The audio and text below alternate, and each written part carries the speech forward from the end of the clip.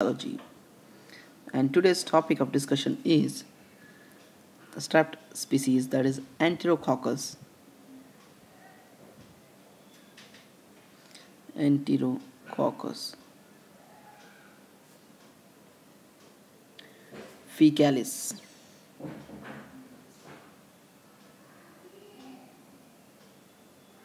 Enterococcus faecalis, or faecium, right? So before starting a discussion on this, I would request you to subscribe to our channel and please do share our videos with your friends. So let's start about this Enterococcus faecalis. Okay.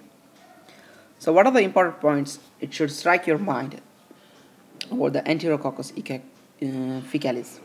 Remember, they are strep species, right? They're catalase, negative, coagulase, negative, right?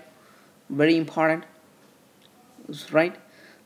I forgot to tell you about whether they are gram-positive cocci or not. They are gram-positive cocci in chains. Group D, gram-positive cocci in chains. Okay, guys. So they are catalase negative, they are coagulase negative, right? And they give alpha, beta, gamma hemolysis, variable hemolysis you can call. Okay, guys, right? The other important features of the Enterococcus faecalis is they are PYR positive, test positive. Okay, test is positive, remember. Okay, and they hydrolyze esculin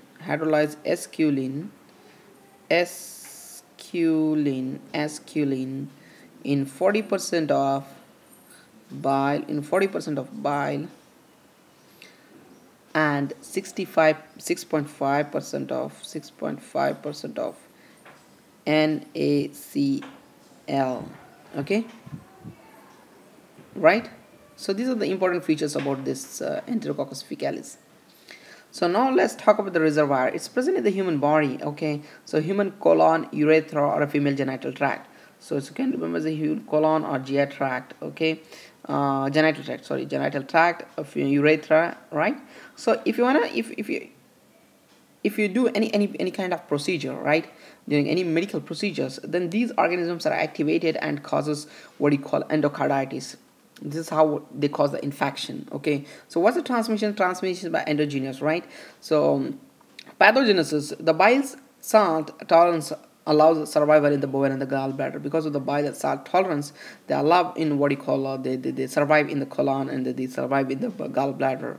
Okay, and whenever you do a medical procedure inside the what you call GI tract or a genital urinary tract, these organisms are activated and transported to the bloodstream and causes and go and stuck in what you call a heart walls and causes endocarditis.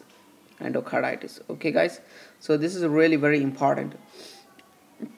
So what are the infections it can cause? Urinary infections, biliary tract infections. Then we have endocarditis, SABE. That's a subacute bacterial endocarditis. Okay, so how would you diagnose that? Diagnosis by what you call a culture on the blood agar. Okay, and antibiotic sensitive. So antibiotic sensitive is really very important.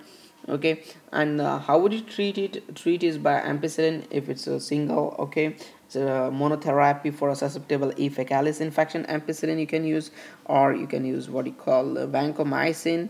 So okay, this is for USMLE step 1. So try to remember the clinical what you call genus features of this. Very important to diagnose. Okay, rather than remembering the drugs that is used. If you remember ampicillin, if you remember vancomycin, it's okay, because there are some bacteria, some class of Enterococcus faecalis which what you call they are resistant to this. Okay, so they're resistant to vancomycin. Okay, they call it a multiple drug resistant. Okay, so in that we what you call gentamicin resistance. Okay, so these are the tobramycin resistance. like that. So just remember about this, okay? And how do you prevent that? That a prophylactic use of penicillins and gentamicin in patients with a damaged heart prior to intestinal or urotract manipulations. Remember, you have to use penicillins or gentamicin in a patients with a damaged heart was prior to intestinal or urotract manipulations. Why? Because if you're going to do any procedure, medical procedure, then these bacteria are present in the what you call intestine. They get activated, they go to the bloodstream, and they get stuck on the valves of the heart and cause what you call endocarditis.